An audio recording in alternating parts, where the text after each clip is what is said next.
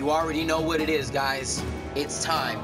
It is time for the season finale at WolfMania Backlash. And here is the match card that I believe is going to set sail for what's going to happen for Season 6. Match number 1. Kyle Noble and Relic, they've been fighting each other for weeks now, and now they're finally settling it. They are going to settle this match in their #1 contenders match to face the WKW Golden Fang champion. Who will he face? Who will face Jinx alongside?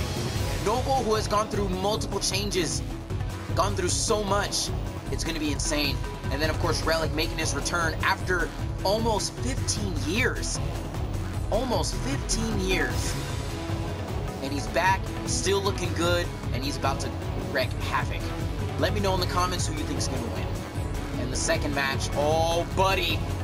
We just couldn't wait any longer.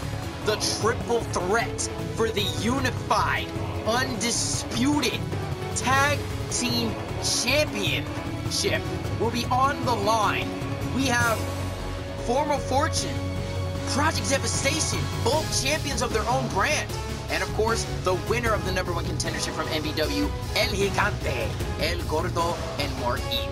We already saw what they could do. They almost took out Project Devastation, but hey, anything can happen in WKW. This is it right here. The winner will be the undisputed unified tag team champions for all 3 brands. That's if there's 3 brands. More on that in a minute.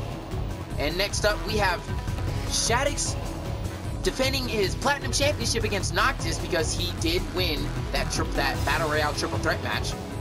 And wow, it was crazy. He will be going up against Shaddix against the Platinum Championship. Relic would be by his side, but of course, his match is literally the opening card. So hopefully, they can go on a good note. Match number 4. Yep, it has happened. Ever since they lost the tag team titles, oh man, Prophet went AWOL, and now El Pibia is out for blood, for bragging rights, for revenge, all the above. Prophet, El Pibia, go one-on-one for the first time ever. Who will win? Honestly, you decide. Let me know in the comments. And match number 5. God damn, man. It really does go up to this. Everything will change once Season 6 starts, depending on who comes out the victory. Mr. Davis, who has been running WKW since 2010. Before they had the rights to air the show on TV, Mr. Davis has gone through so many weird phases, and now he has crossed the line. He will be going one-on-one against the returning wrestler who was in Season 3 in the Cruiserweight division, and now the general manager of WDW, David Spencer, coming out of retirement to finally put an end to this. The victor, if David Spencer wins, Mr. Davis is out of the job. If Mr. Davis wins, NBW will cease to exist, David Spencer will be fired, and all hell will break loose come Season 6. Who do you want to win? Let me know in the comments. My thing, I just really hope David Spencer wins, because we went through a Mr. McMahon arc back then in Season 3, and I was not happy. No one was happy. So let's hope we don't go through another dark time of WKW. Marco Storm decided he wanted to state an open challenge for his Openweight Championship. Who will his opponent be? We honestly don't know. We got to see who's going to be the one to go and step up to Marco Storm for the Openweight Championship. And match number 7. Oh yeah, we're getting into it, man. We got a total of 10 matches, mind you. 10 matches. The unified, undisputed Women's Championship on the line. My girlfriend Liv, Chloe Cross, and my sister Tierra. All champions in their own show. But this is going to defy who is going to be the one to represent all women in the women's division for all 3 shows brands, promotions, the whole shebang. Who will be on top to be the top class woman in the movie? Alright, in match number 8, Trevor Hayden has also issued an open challenge for the WDW Monarchy Championship. As I stated before, I don't know who's going to be the one, because ever since he won the WDW Monarchy Championship, he's been undefeated because no one had the goal to face him in a match. They've only faced him in regular non-title matches. So who is going to be the one to step up to the plate? And will they take the title from him and start a new reign season 6? Or will Trevor Hayden remain champion and move on as undefeated? Let me know.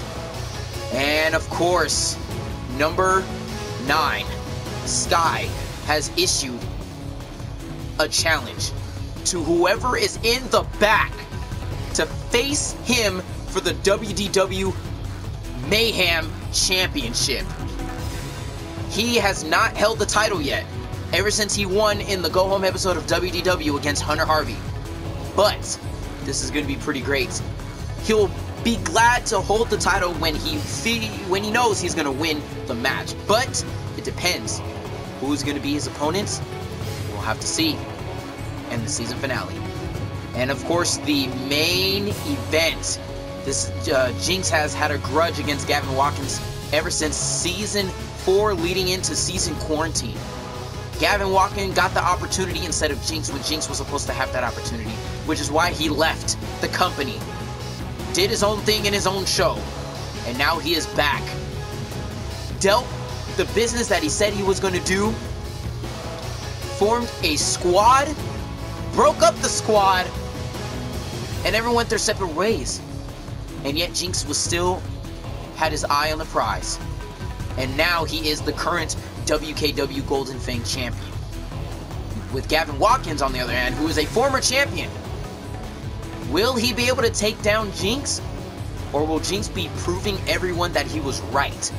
That he is the deserving, earning, well-respected Golden Fang champion?